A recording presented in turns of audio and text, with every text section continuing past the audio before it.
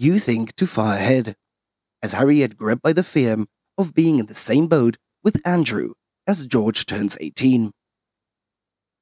Several new controversies linked to Prince Harry and Meghan Markle have come up in the much-awaited extract of the Courtiers, The Hidden Power Behind the Crown, released by The Times on Friday night. And according to the book, the Duke of Sussex was determined to make an impact before Prince George had turned 18, as he had worried that he would become irrelevant after that. And in the forthcoming book by the royal correspondent, Valentine Low, that claims that Prince Harry was frustrated that his advisors were holding him back, and when he wanted to get involved in the same areas as his brother, the Prince of Wales. And prior to the birth of Prince William and Kate Middleton's oldest son, Harry was behind his brother in the royal line of succession. And now that George, at 9, Prince Charlotte at 7, and Prince George at 4 are ahead of him,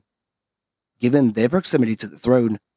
When the Wales children grow up, they'll be expected to carry out a vast proportion of royal duties. As the Duke of Sussex had believed that he had only a limited time to make a difference until his nephew, who is now second in line to the throne, became older. As Harry's desire to cement his legacy in the same areas as Prince William could lead to tensions, as Low writes, claiming that some of his advisors had spent much of their time talking him down, because it would not fit into the bigger picture of what the three of them, William, Kate and Harry, were trying to achieve. The source had told Low, until George turns 18 was the way he was thinking about.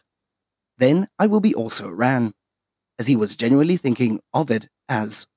I have this platform now for a limited amount of time, and I want to move forward and move forward fast. As the source had went on to claim that Prince's royal staff had tried to assure him that he was not like his uncle Prince Andrew,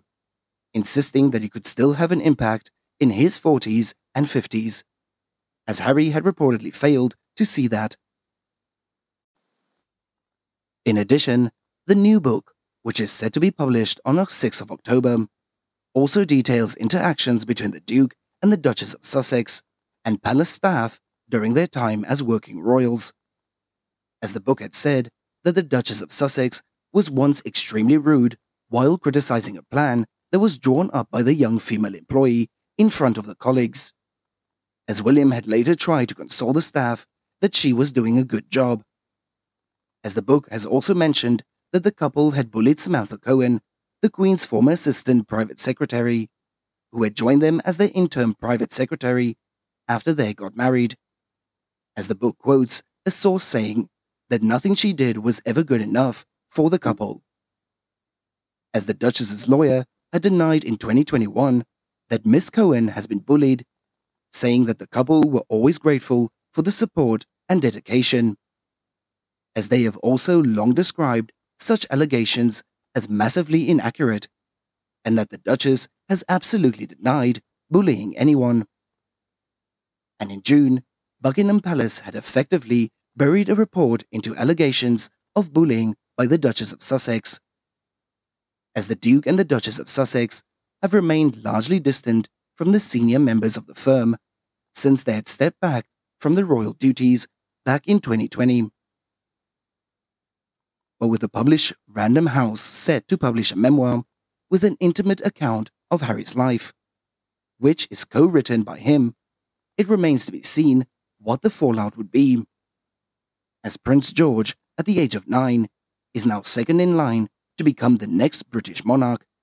whereas Harry, despite having a new life in California, is still 5th in line to succeed his father, King Charles III.